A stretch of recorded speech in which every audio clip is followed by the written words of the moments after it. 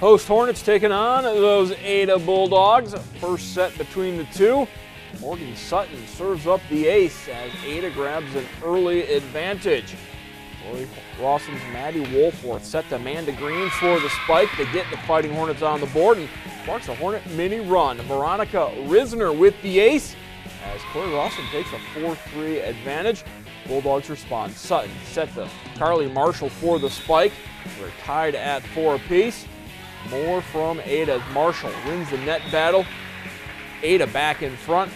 Later it's Sutton setting to Rachel Wildman for the kill as Ada would get the victory over Cory Rawson 25-11, 25-8.